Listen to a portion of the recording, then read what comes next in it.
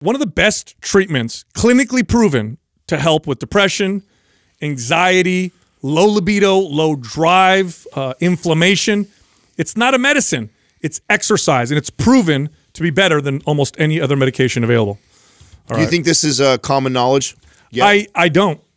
I do not think, although it's becoming more common knowledge. You know, if you look at, and this isn't just my opinion, if you look at the data, look at anxiety and depression, for example. And we're talking about the most common forms, right? The kind of mild to moderate forms, because the extreme forms, that's a whole different category. But if you look at the data, when they compare the most effective prescription medications that we've had now for decades, right? Like SSRI, you know, drugs or other drugs that are similar, and you compare them to consistent exercise, the effects on depression and anxiety are very similar in the short term. In the long term, they start to trend better with exercise. And that's because exercise, you don't build up a tolerance to it like you do with a medication. It tends to become more and more effective as you continue to do it. In fact, if you could bottle exercise into a pill, it would be there would be nothing like it in the world. It would be a complete blockbuster. And it sucks that people only connect exercise to the physical effects. They just think it's work. Yeah, and it's the consistency really that provides the value. Once you really start to add that into your daily activities, your daily life, it's interesting to me because I look at it a lot like unpotential used energy, and at the end of the day, like your body starts to kind of like, you know, get restless with that. And if you're all in your head for too long, you kind of get into this loop that you can't really break out of. Yeah, there's so much to unpack there too. Yeah, it definitely improves your physical health, which will also improve your mental health. We know that those are strongly connected. But the process of exercise is very much an empowering one, where you're out doing it and you're struggling and you're finding that you're able to stay consistent. Oh my gosh, it's working. Look what I'm doing. I like this and I feel good about myself. And it just gets better and better over the years. And there's so much, again, there's so much to unpack there why exercise is such an effective mental health tool. And nobody really talks about it, right? Everybody talks about weight loss, looking better, you know, maybe some discussions around mobility and movement and strength, which all great, all good. But I firmly believe the most profound effects that consistent, appropriate, I have to say appropriate, right? Because exercise can be abused just like anything. But the appropriate application of exercise by far are the mental health effects. And when I would train clients, it was the mental effects that you would see and feel that were more profound. And those are the ones that people actually commented on that shocked them, that blew them away. Like, oh my God, I feel so good and I feel so happy and this is so weird. Well, most of the antidepressant drugs, aren't they? Their goal is really to make it so you don't have like the high highs and the low lows. It's just to keep you their goal is to keep you neutral, subscribing. Well, to keep you taking them, yeah. But like not to really feel like better necessarily, but just, you know, not bad. Yeah, I want to be very clear that the prescription drugs have they have a place, and I don't want to downplay them because I think that they're in many cases they're life-saving. Yeah, of course. But what I'm trying to say is that exercise, appropriately applied exercise, for many cases is so much better. And even if you're on medication, it only will make it that much more. Why not do both? It makes it so much more effective. Yeah. We're starting to see now that they're starting to visit exercise as a treatment for mental health issues. And we already see that, right? Psychiatrists and psychologists will already recommend that people exercise and move and do stuff like that. But it's not a part of the protocol. But with the clinical evidence, I believe that these clinics and therapists should, I think a very effective strategy would be to partner with exercise specialists and say, look, here's a deal. Yeah. We're going to do this with therapy. We're going to do this with medication. And also, here's so-and-so, and they're going to help you with exercise and activity because in the studies, it's so effective. I think we're going to have to, when you look at, we make that comparison about WALL-E. Hot, over here. We kind of like lightly joke about that, but there's some truth to the potential of us moving in that direction of like not having to move really to get access, do everything you need to do, make money, whatever. So I think that it's going to become necessary. And I think we're in the middle of that transition right now. And maybe the pandemic accelerated that a little bit of people's awareness around why it's so important that you exercise. And I think we're going to start to see that over the next couple of years. More and more people. I mean, and look at these businesses. Although, I mean, Peloton and them are tanking right now, but like your at-home fitness stuff that's becoming more popular, and like gyms are blowing up again. Are they still going? I was going to ask you, have you been following up on like your prediction on what's happening right now? I've talked to a few people that are in the industry. And now it's hard to say because part of it could be that the market washed out a lot of competition. So whoever's left now is they are, you know, they now own a larger piece of the market potentially.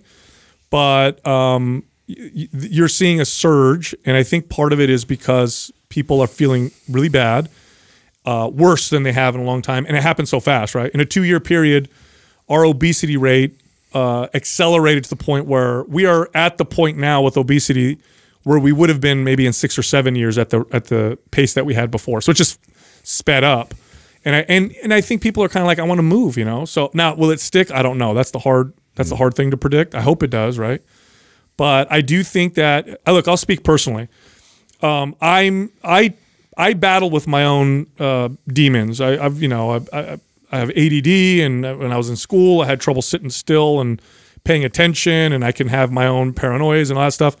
Exercise, and I've said this for so long, and I tell this to my wife all the time.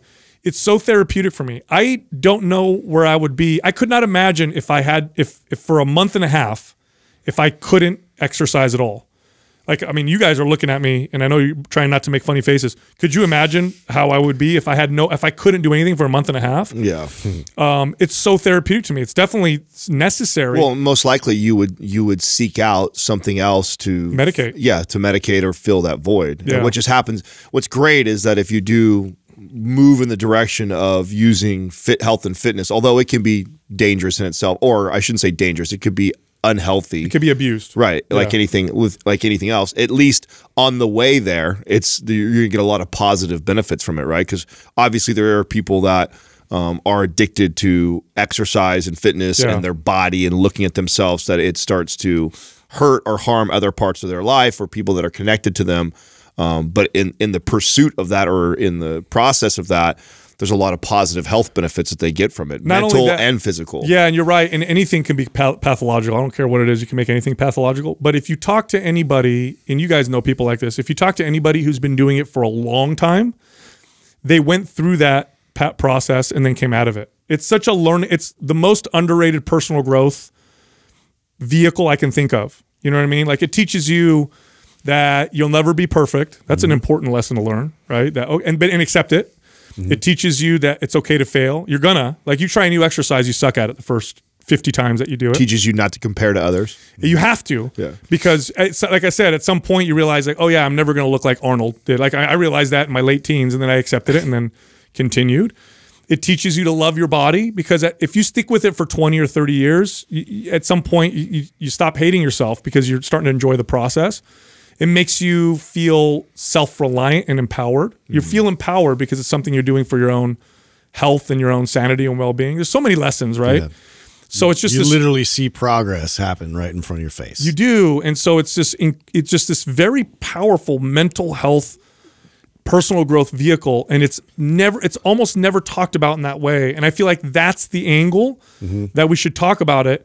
Because I think if you set all of the value of exercise on weight loss and how you look, you're going to set a lot of people up for early failure, and then they'll get discouraged and they won't do it. But if you tell people, hey, here's how it's going to make you feel, here's the positive mental health effects, they will feel that. They will see that. And then what will happen as a side effect is the fat loss and all that other stuff. Do you foresee in the future more companies building health and fitness around, like, the structure of your day at work? Like starting the day off with like a half hour or hour of some sort of physical activity before. We've already talked about, like, what's this? I think they did this a long time ago. Like the average hours that the 8-hour employee actually works in the day. It's like not even half. So it's not like it would carve into their productivity at work, like where, oh shoot, we do an hour of fitness in the day. Now you no longer have enough time to write code or do whatever. It's like they already are that unproductive as it is, and actually doing something that's physical like that not only would benefit them physically, but mentally, and potentially, I know, it's wondering when other companies will figure this out, they'll be more productive. So at what point do companies start building that into their day. Yeah, you know what the challenge? Smart companies will. But, They will, but the challenge with that is you're going to get pushback from people who are saying, I don't want to, or I feel fat shamed, or I'm not able to. You said that before, but I think so. I think if you give them the option, and then you couldn't make it mandatory. It has to be part of the culture. I know in Japan, and I know, Doug, maybe you can correct me. It's been a part of the culture for a long time that companies would have employees start the day off with do some Tai Chi, calisthenics, and exercise. Yeah. Right. Is that correct? That's correct. Yeah. And so I imagine it would start at a place like that. So I don't foresee a Google or Facebook,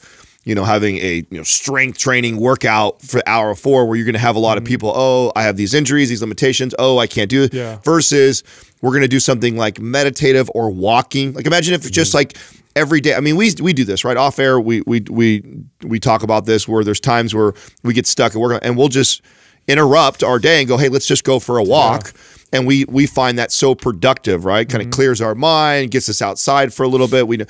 So what happens when you see? I foresee something like that. I don't foresee this, and maybe some companies will take it to saying. So let's work out, right? So you're not going to get like the pushback of if you could walk.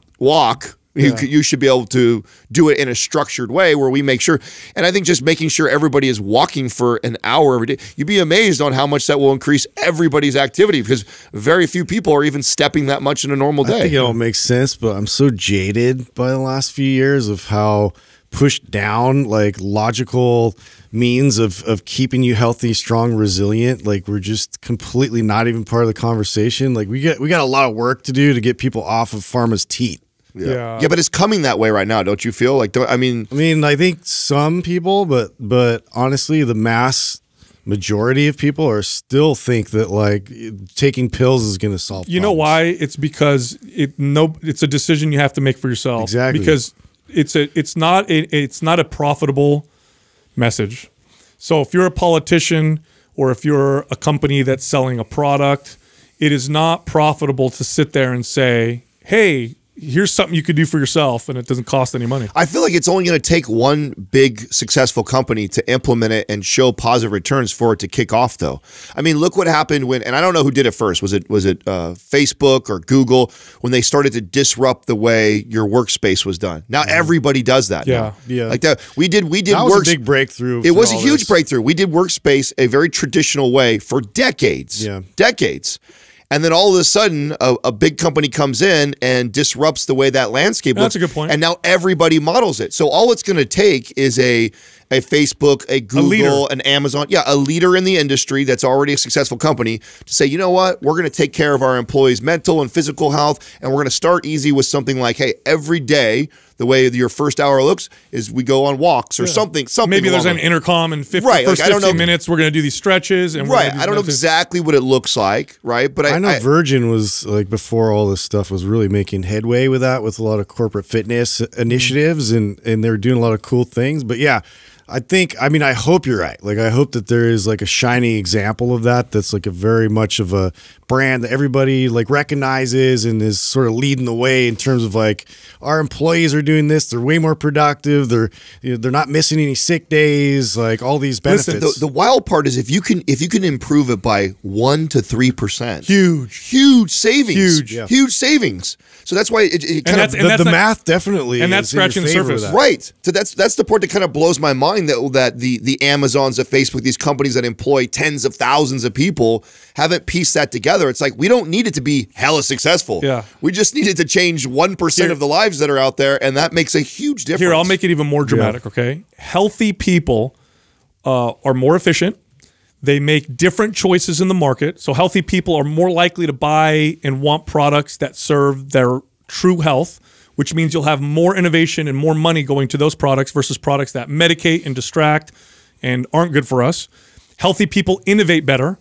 So they're smarter. They innovate better. They solve better problems. Healthy people are less angry. They're less anxious. So you have less actions that are related to anger and anxiety. Healthy people make better parents. They make better partners.